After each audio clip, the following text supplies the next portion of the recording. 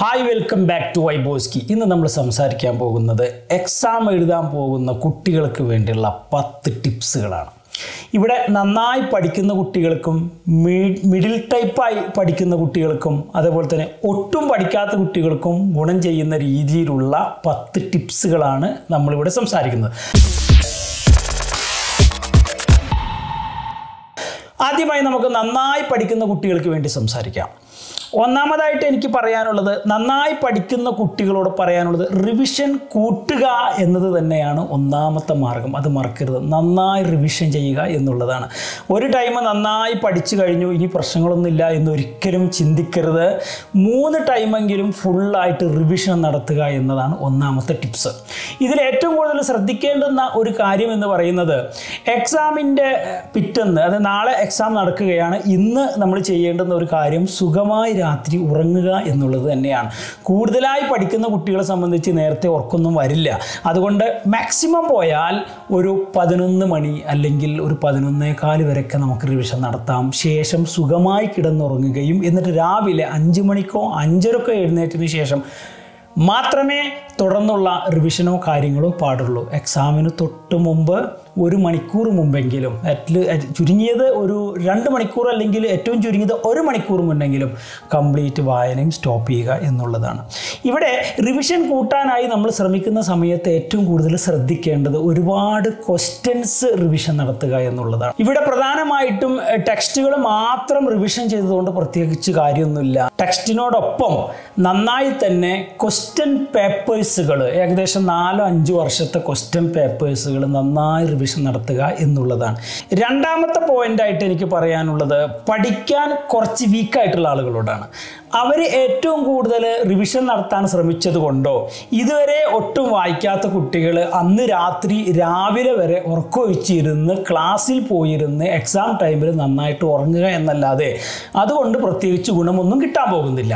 അങ്ങനെ വരുമ്പോൾ പഠിക്കാൻ കുറച്ച് വീക്കായിട്ടുള്ള കുട്ടികൾ ഏറ്റവും കൂടുതൽ ചെയ്യേണ്ടത് 3 മാർക്കിൻ്റെയും 4 മാർക്കിൻ്റെയും 5 മാർക്കിൻ്റെയും 7 മാർക്കിൻ്റെ വരെയുള്ള ക്വസ്റ്റ്യൻസ് ഒക്കെ ഉണ്ട്. അപ്പോൾ ഇംഗ്ലീഷിലൊക്കെ 7 മാർക്ക് വരുന്ന ക്വസ്റ്റ്യൻസ് ഒക്കെ ഉണ്ട്. അപ്പോൾ 7 മാർക്കിൻ്റെയും 5 മാർക്കിൻ്റെയും 3 മാർക്കിൻ്റെയും 2 മാർക്കിൻ്റെയും ക്വസ്റ്റ്യൻസ് മാത്രം കണ്ടുപിടിച്ച് പഠിച്ചുകൊണ്ടിരുന്നാൽ ചെറിയ ചെറിയ 1 വേർഡുകളും നമുക്ക് അറ്റൻഡ് ചെയ്യാൻ പറ്റും. ഇവിടെ പ്രധാനമായിട്ടും മനസ്സിലാക്കേണ്ടത്, ഒരു 200 1 വേർഡ് വായിച്ച് അതിൽ നിന്ന് 5 എണ്ണം വന്നാൽ 1 മാർക്കാണെങ്കിൽ 5 മാർക്കേ കിട്ടുകയുള്ളൂ. അതേസമയം 3 മാർക്കിൻ്റെയും 4 മാർക്കിൻ്റെയും 5 മാർക്കിൻ്റെയും ഒക്കെ ഒരു 10 എണ്ണം നമ്മൾ റിവിഷൻ ചെയ്താൽ അതിൽ നിന്ന് 2 എണ്ണം കിട്ടിയാൽ 4 മാർക്കിൻ്റെ ആണെങ്കിൽ 8 മാർക്ക് കിട്ടി. മാത്രമല്ല അതിൽ നിന്ന് തന്നെ 1 വേർഡുകൾ ധാരാളം ചോദിക്കാനും സാധ്യതയുണ്ട്. അപ്പോൾ പഠിക്കാൻ കുറച്ച് വീക്കായിട്ടുള്ള ആളുകൾ അങ്ങനെ റിവിഷൻ നടത്തുന്നതാണ് ബുദ്ധി. മൂന്നാമത്തെ പോയിന്റ് എന്ന് പറയുന്നത് നന്നായി പഠിക്കുന്നവർക്ക് വേണ്ടിയുള്ളതാണ്. കാരണം അവിടെ ഒരു ചെറിയ ടെൻഷൻ സാധ്യതയുണ്ട്. അത്രയും കുട്ടികൾക്ക് ടെൻഷൻ കുറച്ച് കൂടുതലായിരിക്കും. കാരണം മതിയായോ, പഠിച്ചത് ശരിയായോ, ഇനി വായിക്കണോ, ഇനി ആവർത്തിക്കണോ എന്നുള്ളൊരു പ്രോബ്ലം അവരുടെ മൈൻഡിൽ എപ്പോഴും ഇങ്ങനെ വന്നുകൊണ്ടിരിക്കും. അതുകൊണ്ട് അവരോട് എനിക്ക് പറയാനുള്ളത്, ഒരു കാരണവശാലും കഴിഞ്ഞു പോയ എക്സാമിനെ കുറിച്ച് ചർച്ച പാടില്ല. ഒട്ടും ചർച്ച പാടില്ല. ഇപ്പം ഇന്നലെ ഫസ്റ്റ് എക്സാം മാത്സ് ആയിരുന്നു അല്ലെങ്കിൽ ഫസ്റ്റ് എക്സാം ഇംഗ്ലീഷ് ആയിരുന്നു എന്ന് വെക്കുക. ഇംഗ്ലീഷ് എക്സാം കഴിഞ്ഞതിന് ശേഷം ഉടനെ ആ പേപ്പർ മടക്കി ബാഗിൽ വെക്കുക. പിന്നെ അതിനെക്കുറിച്ച് കൂട്ടുകാരോടോ വാട്സാപ്പിലോ ഇൻസ്റ്റാഗ്രാമിലോ ഫോണിലോ അവിടെ ക്ലാസ് റൂമിലോ ഒന്നും ഒരു ചർച്ചയും ചെയ്യാൻ പാടില്ല എന്നത് നന്നായി പഠിക്കുന്ന കുട്ടികൾ പ്രത്യേകം ശ്രദ്ധിക്കണം. കാരണം അത് അവർക്ക് അടുത്ത എക്സാമിന് ടെൻഷൻ ഉണ്ടാക്കും. ഒരു പക്ഷേ എഴുതി ചിലപ്പോൾ തെറ്റിപ്പോയതുണ്ടാവാം, ചിലപ്പോൾ ശരിയായതും. അതുകൊണ്ട് ഒരു ഗുണവും ഇല്ലാന്ന് മനസ്സിലാക്കുക. ഇപ്പം നമ്മൾ എഴുതി പോയിട്ടുള്ള ഒരു ആൻസർ എക്സാം കഴിഞ്ഞതിന് ശേഷം വേറൊരു കുട്ടി പറയുകയാണ് അതല്ല ശരി, ഇതാണ് ശരി എന്ന് മനസ്സിലാക്കിയത് കൊണ്ട് എന്ത് ഗുണമാണുള്ളത്? ഒരു ഗുണവുമില്ല. ഉണ്ടാകുന്ന ഒരു വിഷയം മാത്രം ഇതാണ്, ടെൻഷൻ. അത് നാളത്തെ എക്സാമിനെ ബാധിക്കും. ഇന്നത്തെ ടെൻഷൻ നാളത്തെ രോഗത്തിന് കാരണമാകും എന്നല്ലാതെ ആ ടെൻഷൻ കൊണ്ട് യാതൊരു പരിഹാരവും ഇല്ല എന്നതുകൊണ്ട് തന്നെ ഒരു കാരണവശാലും കഴിഞ്ഞ എക്സാമിനെ കുറിച്ച് ചർച്ചയെ പാടില്ല. 9 എക്സാം ഉണ്ടെങ്കിൽ മാത്സും ഫിസിക്സും കെമിസ്ട്രിയും ബയോളജിയും അതുപോലെ തന്നെ SS-ഉം ഇംഗ്ലീഷും എല്ലാ എക്സാം കഴിഞ്ഞതിന് ശേഷം വെറുതെ എല്ലാതും ചെക്ക് ചെയ്തോളൂ. ഒരു പ്രോബ്ലം ഇല്ല. കംപ്ലീറ്റ് കഴിയുന്നത് വരെ ഒരു കാരണവശാലും ചെക്ക് ചെയ്യരുത് എന്നതാണ് എനിക്ക് പ്രധാനമായിട്ടും പഠിക്കുന്ന കുട്ടികളോട് പറയാനുള്ളത്. പഠിക്കാത്ത കുട്ടികളോട് പ്രത്യേകിച്ച് പറയാനൊന്നുമില്ല. അവർ ചെക്ക് ചെയ്യാനും പോകണില്ല, അവർ മുമ്പും ശേഷമൊന്നും അതിനെക്കുറിച്ച് ടെൻഷൻ അടിക്കാനും പോകണില്ല. പിന്നെ അവരോട് അതിനെക്കുറിച്ച് പ്രത്യേകിച്ച് പറയാനൊന്നുമില്ലല്ലോ. എന്നാൽ അടുത്തതായിട്ട് എനിക്ക് നാലാമതായി പറയാനുള്ള ഒരു പോയിന്റ്സ് എന്ന് പറയുന്നത്, ഈ പോയിന്റ് പഠിക്കുന്ന കുട്ടികൾക്കും മിഡിൽ ടൈപ്പായ കുട്ടികൾക്കും തീരെ പഠിക്കാത്തവർക്കും ഗുണം ചെയ്യുന്നതാണ്. എന്ന് പറഞ്ഞാൽ ഈ ക്വസ്റ്റ്യൻ പേപ്പർ കയ്യിൽ കിട്ടിയതിന് ശേഷം ഏറ്റവും കൂടുതൽ മാർക്കിൻ്റെ ആദ്യം എഴുതി വയ്ക്കുക എന്നുള്ളതാണ്. എന്ന് പറഞ്ഞാൽ 33 അല്ലെങ്കിൽ 47 ക്വസ്റ്റ്യൻസ് ഉള്ള ഒരു 47 ക്വസ്റ്റ്യൻസ് ഉള്ള ഒരു ക്വസ്റ്റ്യൻ പേപ്പർ, ഇതിനകത്ത് 46ാമത്തെ 5 മാർക്കിൻ്റെ ക്വസ്റ്റ്യനാണ്. 46ാമത്തെ 5 മാർക്കിൻ്റെ ക്വസ്റ്റ്യനാണ്. അങ്ങനെ വരുമ്പോൾ നമ്മുടെ ആൻസർ ഷീറ്റിൽ ആദ്യം തന്നെ 46 എന്ന് എഴുതി ആ ഭംഗിയായിട്ട് അവിടെ ആൻസർ ചെയ്യുക.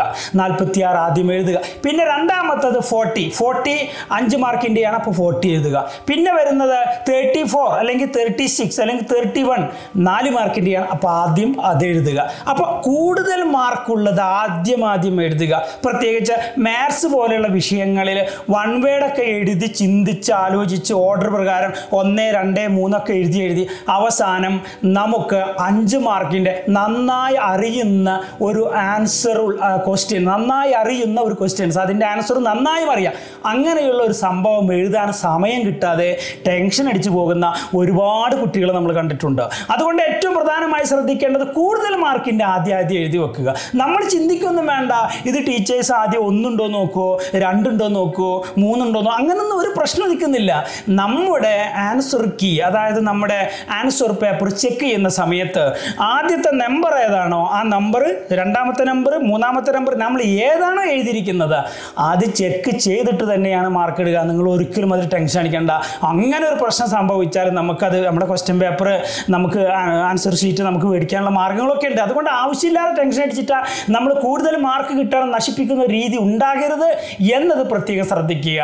5ാമത്തെ പോയിന്റായിട്ട് എനിക്ക് പറയാനുള്ളത് ഫുള്ളായി നന്നായി ചെക്ക് ചെയ്യുക എന്നുള്ളതാണ്. എക്സാം കംപ്ലീറ്റ് കഴിഞ്ഞതിന് ശേഷം നമ്മുടെ ക്വസ്റ്റ്യൻ പേപ്പർ കയ്യിലെടുക്കുക. എന്നിട്ട് 1 എഴുതിയിട്ടുണ്ടോ നോക്കുക, 2 ഉണ്ടോ നോക്കുക, 3 ഉണ്ടോ നോക്കുക, 4 ഉണ്ടോ നോക്കുക, കൃത്യമായി നമ്പർ ഇട്ടുണ്ടോ നോക്കുക. പൂർണ്ണമായും ചെക്കിംഗ് നടത്തുക. ചെക്കിംഗ് നടത്തിയതിന് ശേഷം അടുത്ത പ്രോഗ്രാം എന്ന് പറഞ്ഞാൽ കംപ്ലീറ്റ് ചെക്ക് ചെയ്തതിന് ശേഷം പൂർണ്ണമായി എല്ലാം എഴുതിയിട്ടുണ്ട് എന്ന് ഉറപ്പ് വരുത്തുക എന്നതാണ് 5ാമത്തെ പോയിന്റ്. അതിനുശേഷമാണ് അടുത്ത വിഷയത്തിലേക്ക് കിടക്കേണ്ടത്. അത് 6ാമത്തെ പോയിന്റായിട്ട് ഞാൻ പറയുന്നു, ശ്രദ്ധിക്കുക. നമ്മൾ 2ാമത്തെയോ അല്ലെങ്കിൽ 3ാമത്തെയോ 4ാമത്തെയോ 6ാമത്തോ ഏതാവട്ടെ എഴുതി കഴിഞ്ഞതിന് ശേഷം ഒരു തൃപ്തിക്കുറവ്, കാരണം ഇത് ഇത്ര എഴുതിയാൽ പോരാ, കുറച്ചും കൂടി ഇതിൽ എഴുതണം എന്നുള്ളത് എഴുതിക്കൊണ്ടിരിക്കുമ്പോൾ ചിന്തിക്കാൻ പാടില്ല. എഴുതിക്കൊണ്ടിരിക്കുമ്പോൾ എല്ലാം ആൻസർ ഇത് ടപ്പേന്ന് പോകണം. 1.5 മണിക്കൂർ 2.5 മണിക്കൂറൊക്കെയാണ് എക്സാം വരുന്നത്. അത് ടപ്പേന്ന് എഴുതി തീർത്തതിന് ശേഷം രണ്ടാമത് നമുക്ക് 3ാമത്തതിൽ എനിക്ക് കുറച്ചും കൂടെ എഴുതാനുണ്ടായിരുന്നു, എന്നാൽ കുറച്ചും കൂടെ എഴുതിയ വൃത്തിയായേനെ. അപ്പോൾ നമുക്ക് എന്ത് ചെയ്യുക, ഏറ്റവും ലാസ്റ്റ് നമ്മുടെ ആൻസർ പേപ്പറിൻ്റെ ഏറ്റവും ലാസ്റ്റ് 3 എന്ന നമ്പർ ഇട്ട് ബാലൻസ് എന്ന് എഴുതിയിട്ട് അതിൻ്റെ ബാക്കി ഭാഗം ധൈര്യമായിട്ട് എഴുതി വെക്കാവുന്നതാണ്. ഇനി എനിക്ക് 7ാമത്തെ പോയിന്റായിട്ട് പറയാനുള്ളത്, അതായത് ചില ക്വസ്റ്റ്യൻസിനൊക്കെ 5 ക്വസ്റ്റ്യൻ കൊടുത്തിട്ടുണ്ടാവും, 3 എണ്ണം എഴുതിയാൽ മതി എന്ന് പറയും. ഓർ ക്വസ്റ്റ്യൻ എന്ന് അതിന് പറയുക. 3 എണ്ണം എഴുതിയാൽ മതി, 5 എണ്ണം കൊടുത്തിട്ടുണ്ടാവും, ഓർ ക്വസ്റ്റ്യൻ എന്ന് പറയും. നമ്മളിപ്പോൾ കംപ്ലീറ്റ് എഴുതി കഴിഞ്ഞു, ചെക്കിങ്ങും കഴിഞ്ഞു, തൃപ്തികരമായിട്ട് എഴുതേണ്ടത് അതും എഴുതി കഴിഞ്ഞു. ഇനി നമുക്ക് വേണമെങ്കിൽ ഓർ ക്വസ്റ്റ്യൻ നമുക്ക് വേണമെങ്കിൽ എഴുതാം. ഉദാഹരണം, നമ്മളിപ്പോൾ 3 എണ്ണം ചോദിച്ചു, 3 എണ്ണം വൃത്തിയായിട്ട് എഴുതിയിട്ടുണ്ട്. അതിൽ നിന്ന് 4ാമത്തെ കൂടെ എഴുതുകയാണ്. ഏകദേശം 17 അല്ലെങ്കിൽ 18 17ാമത്തെ ക്വസ്റ്റ്യനിൽ ബി നമ്മൾ എഴുതിയിട്ടില്ല, അപ്പോൾ 17 ബി. അത് നമുക്ക് വേണമെങ്കിൽ ഓർ ക്വസ്റ്റ്യൻസും വേണമെങ്കിൽ എഴുതി വെക്കാം.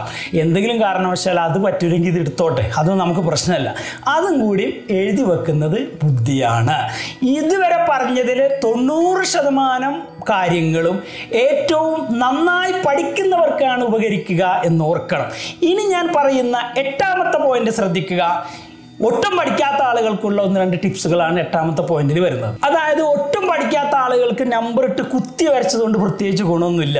കാരണം അവർ പിന്നെ അവിടെ കോപ്പി അടിക്കാനുള്ള ശ്രമങ്ങളൊക്കെ ആയിരിക്കും ചിലപ്പോൾ ചില ആളുകൾ നടത്തുക. അതൊന്നും പ്രാക്ടിക്കൽ അല്ല, നിയമപരമായി അതൊന്നും ശരിയല്ല. അതുകൊണ്ട് ആ വിഷയമൊന്നും നമ്മൾ ചർച്ച ചെയ്യുന്നില്ല. പക്ഷെ അവരോട് എനിക്ക് പറയാനുള്ള ഒരു കാര്യം, എന്തൊക്കെ പറഞ്ഞാലും അത് ഫുള്ളായിട്ട് വായിച്ച് ക്വസ്റ്റ്യൻസ് ഫുള്ളായിട്ട് വായിച്ച് നോക്കുമ്പോൾ എവിടൊക്കെയോ എന്തൊക്കെയോ ഐഡിയ ഉള്ള ഒരു കാര്യം 16ാമത്തെ ഒരു ക്വസ്റ്റ്യനിൽ കുറച്ച് ഐഡിയ വരുന്നുണ്ട്. അപ്പോൾ 16 എന്ന് എഴുതി വെച്ചിട്ട് നമുക്ക് ഐഡിയാപരമായി തോന്നുന്ന ആശയങ്ങളൊക്കെ വൃത്തിയിൽ അങ്ങോട്ട് എഴുതി വെക്കുക. അങ്ങനെ ഓരോന്നും വിട്ട് കളയരുത്. എന്നിട്ട് 16 നന്നായി കഴിച്ചു. ഇപ്പം നമ്മൾ ഫുള്ളായിട്ട് വായിച്ച് നോക്കിയിട്ട് അതിൽ നമുക്ക് കിട്ടുന്ന ക്വസ്റ്റ്യൻസ് ഒരു 5 എണ്ണം ഉണ്ട്, അല്ലെങ്കിൽ ഒരു 4 എണ്ണം ഉണ്ട്, അല്ലെങ്കിൽ ഒരു 5 എണ്ണം ഉണ്ട്. നമുക്ക് കിട്ടുന്ന ക്വസ്റ്റ്യൻസ് ഉണ്ട്. പഠിക്കാത്തവരോടാണ് ഞാൻ പറയുന്നത്. കിട്ടുന്ന ക്വസ്റ്റ്യൻസ് ഒരു 4 5 ഉണ്ട്. അപ്പോൾ നമ്മൾ എന്ത് ചെയ്യണം?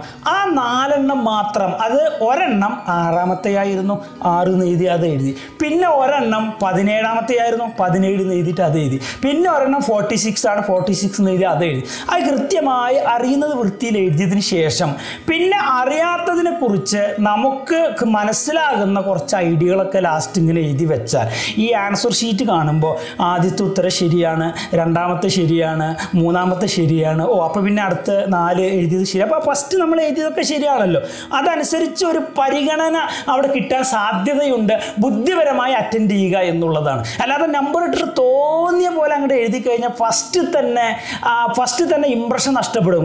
ഇത് നോക്കുന്ന ചെക്ക് ചെയ്യുന്ന അധ്യാപകർക്ക് ഫസ്റ്റ് തന്നെ ഇംപ്രഷൻ നഷ്ടപ്പെടുന്ന രീതിയിലായിരിക്കരുത് നമ്മൾ എഴുത്ത് എന്നത് പ്രത്യേകം ശ്രദ്ധിക്കുക. ഇതാണ് 8ാമത്തെ പോയിന്റായിട്ട് എനിക്ക് പറയാനുള്ളത്. ഇനി 9ാമത്തെ ടിപ്സ് ആയിട്ട് എനിക്ക് പറയാനുള്ളത്, നന്നായി പഠിക്കാനിരിക്കുന്ന കുട്ടികളോട്, പല സമയം വായനയുമായി കൂടുതൽ ബന്ധപ്പെട്ടിരിക്കുന്ന കുട്ടികളോട് പറയാനുള്ളത്, 1 മണിക്കൂർ ഓടാൻ 1000 കലോറി ഊർജ്ജം മതി. എന്നാൽ 1 മണിക്കൂർ പഠിക്കണമെങ്കിൽ 2000 കലോറി ഊർജ്ജം വേണ്ടതുണ്ട്. അതുകൊണ്ട് നമ്മൾ പഠിക്കുന്ന സമയത്ത് കുറച്ച് വെള്ളം കുടിക്കുന്നതിനോടൊപ്പം ഒരു കാഷ്യൂ നട്ട്സ്, അതേപോലെ തന്നെ ചില പഴവർഗ്ഗങ്ങൾ, ഫ്രൂട്ട്സ് ഐറ്റംസ്, അങ്ങനെയുള്ളതൊക്കെ, ബദാം പോലെയുള്ളതൊക്കെ ഇടയ്ക്കിടയ്ക്ക് കുറച്ച് കഴിക്കുന്നത് നല്ലതാണ്. ഒരു കാര്യം മനസ്സിലാക്കുക, ഒരു പാത്രം ചോറ് നമ്മൾ കഴിക്കുമ്പോൾ നമുക്ക് 80 കലോറി ഊർജ്ജമേ കിട്ടുന്നുള്ളൂ. എന്നാൽ ഒരു നട്ട്സ് കഴിച്ചാൽ നമുക്ക് 80 കലോറി ഊർജ്ജം കിട്ടും. ചില കുറച്ച് ഊണ് കഴിക്കുകയാണെങ്കിൽ 400 കലോറി ഊർജ്ജം കിട്ടുന്നതിന് പകരം 4 കാഷ്യൂ നട്ട് കഴിച്ചാൽ മതി. ഇതുപോലെ കലോറി ഊർജ്ജം കിട്ടുന്ന ചില ഫുഡുകൾ ആ സമയത്ത് കുറച്ച് യൂസ് ചെയ്യുന്നത് നല്ലതാണ്. ഐസ്ക്രീമൊന്നും ബോഡിക്ക് നല്ലതല്ല എന്നുണ്ടെങ്കിൽ പോലും ഒരു ചെറിയ കപ്പ് ഐസ്ക്രീം കഴിച്ചാൽ 2000-1500 കലോറി ഊർജ്ജം കിട്ടുന്നുണ്ട്. അപ്പോൾ അതുകൊണ്ട് നമ്മൾ ഈ പഠിക്കാനിരിക്കുന്ന സമയത്ത് നമ്മുടെ കലോറി കൂടുതൽ വേണം എന്നതുകൊണ്ട് ചെറിയ എന്തെങ്കിലും ഫ്രൂട്ട്സ്, നട്ട്സ് പോലെയുള്ള ഐറ്റംസ് ഒക്കെ മുന്നിൽ വെക്കുകയും ഇടയ്ക്കെടുത്ത് കഴിക്കുന്നതും നല്ലതാണ് എന്നതാണ് 9ാമത്തെ പോയിന്റായിട്ട് പറയാനുള്ളത്. ഇനി 10ാമത്തെ പോയിന്റ്സ് ആയിട്ട് എനിക്ക് പറയാനുള്ളത്, എല്ലാവരോടും കൂടി പറയാനുള്ള ഒരു കാര്യമാണ്. അതായത് മനപ്പാഠം പഠിച്ചത് കൊണ്ട്, ഒരുപാട് മനപ്പാഠം പഠിച്ച് സെറ്റാക്കിയത് കൊണ്ട് ഒരിക്കലും എക്സാമിൽ മാക്സിമം നേടിയെടുക്കാൻ സാധിക്കില്ല. മാക്സിമം നേടിയെടുക്കണമെങ്കിൽ പരമാവധി 90% കാര്യങ്ങൾ മനസ്സിലാക്കി പഠിക്കുക എന്നൊരവസ്ഥയിലേക്ക് വരണം. അതുകൊണ്ട് ഓരോ തിയറികൾ ഉണ്ടാവും. മാത്സിലുള്ള തിയറികൾ, ഫിസിക്സിലുള്ള തിയറികൾ, കെമിസ്ട്രിയിലുള്ള തിയറികൾ, ബയോളജിയിൽ വരുന്നത്, ഇങ്ങനെയുള്ളതൊക്കെ പ്രത്യേകം നോട്ട് ചെയ്ത് മൈൻഡിൽ സെറ്റാക്കി വെക്കുകയാണ് വേണ്ടത്. അങ്ങനെ സെറ്റായ ഒരു വിഷയമാണ് കൂടുതൽ നമുക്ക് കൈകാര്യം ചെയ്യാൻ പറ്റുക. അല്ലാതെ മനപ്പാഠം പഠിച്ചു വെച്ച് കഴിഞ്ഞാൽ ആശയം വ്യക്തമാക്കാൻ സാധിക്കില്ല. ചില വിഷയങ്ങൾ വിഷ്വലൈസ് ചെയ്ത് പഠിക്കുന്ന സന്ദർഭങ്ങളുണ്ടാവും. ചില സബ്ജക്റ്റുകളൊക്കെ ഇപ്പോൾ ഓർഗാനിക് കെമിസ്ട്രി, അതേപോലെ തന്നെ ബയോ കെമിക്കൽ റിയാക്ഷൻ, ഇതുപോലെയുള്ള സബ്ജക്റ്റുകളൊക്കെ നമുക്ക് കെമിസ്ട്രി വ്യക്തമാക്കി മനസ്സിലാക്കാൻ വേണ്ടി യൂട്യൂബിൻ്റെ സഹായത്തോടു കൂടിയോ അല്ലെങ്കിൽ അത് വളരെ വിഷ്വലൈസ് ചെയ്ത് ചെയ്യുന്ന ചില ക്ലാസ്സുകളോ മനസ്സിലാക്കിയാൽ മാത്രമേ മൈൻഡിൽ അത് സെറ്റാകൂ. അപ്പോൾ അതിനുള്ള മാർഗങ്ങളും സ്വീകരിക്കുന്നത് നല്ലതാണ്. ഏറ്റവും അവസാനമായി, ഇനിയിപ്പോൾ അധിക സമയമല്ല, +2-നാണെങ്കിലും 10-ാം തീയതി തുടങ്ങുകയായി, SSLC ബാച്ചിന് 10-ാം തീയതി തുടങ്ങുകയായി, 8, 9, 10 ഓൾറെഡി തുടങ്ങിക്കഴിഞ്ഞു. അപ്പോൾ അങ്ങനെയുള്ള ഒരു സമയത്ത് കൂടുതൽ വിഷയത്തെക്കുറിച്ച് പറയാനില്ലാത്തത് കൊണ്ട് വളരെ ചുരുക്കി എനിക്ക് പറയാനുള്ളത്, ക്യാപ്സൂൾ രൂപത്തിൽ സംസാരിക്കുകയാണെങ്കിൽ പ്രധാനപ്പെട്ട പോയിന്റ്സുകളെല്ലാം ടച്ച് ചെയ്ത് ഭംഗിയായി എക്സാമിന് പോയാൽ നമുക്കത് വൃത്തിയിൽ കൈകാര്യം ചെയ്യാൻ പറ്റും. എല്ലാവർക്കും വളരെ ഭംഗിയായി എക്സാം എക്സാം എഴുതാൻ സാധിക്കട്ടെ എന്ന് ആശംസിച്ചുകൊണ്ട് പിന്നെ ഒരു കാര്യം എനിക്ക് പറയാനുള്ളത്, നമ്മുടെ ഈ ചാനൽ ഒരു ചെറിയ ചാനലാണ്. നിങ്ങളുടെ സപ്പോർട്ട് നിർബന്ധമായിട്ടും വേണം. ഇവിടെ ഒരുപാട് മോട്ടിവേഷൻ ക്ലാസ്സുകൾ, അതുപോലെ തന്നെ സബ്ജക്റ്റ് ബേസ് ക്ലാസ്സുകൾ, 10ാം ക്ലാസ്സിലെയും +2ൻ്റെ ഒക്കെ ഓരോരോ വിഷയങ്ങൾ വിശദമാക്കിയിട്ടുള്ള ക്ലാസ്സുകൾ, പിന്നെ ചില മോട്ടിവേഷൻ ട്രെയിനിങ് പ്രോഗ്രാം, അതുപോലെ ചില ടക്ക് വീഡിയോസൊക്കെ ആയിട്ട് ചെറിയ ചെറിയ സംഭവങ്ങളൊക്കെ ഷെയർ ചെയ്യുന്ന ഒരു ചെറിയ ചാനലാണ്. തീർച്ചയായിട്ടും നിങ്ങളുടെ സപ്പോർട്ട് എനിക്ക് വേണം. നിങ്ങളുടെ സപ്പോർട്ട് ഉണ്ടെങ്കിലാണ് എനിക്കും തന്നെ കൂടുതൽ ഊർജ്ജം കിട്ടുക. അതുകൊണ്ട് ചാനൽ സബ്സ്ക്രൈബ് ചെയ്യാനും ലൈക്ക് ചെയ്യാനും ഷെയർ ചെയ്യാനും മറക്കരുത്. താഴെ കാണുന്ന ഷെയർ ബട്ടൺ ഉപയോഗിച്ച് മാക്സിമം ഫ്രണ്ട്സിനൊക്കെ ഷെയർ ചെയ്യുക. അങ്ങനെ വേണ്ട രീതിയിൽ സപ്പോർട്ട് ചെയ്യണമെന്ന് ഓർമ്മിപ്പിക്കുകയാണ്. മറക്കരുത്. Okay, by, see you.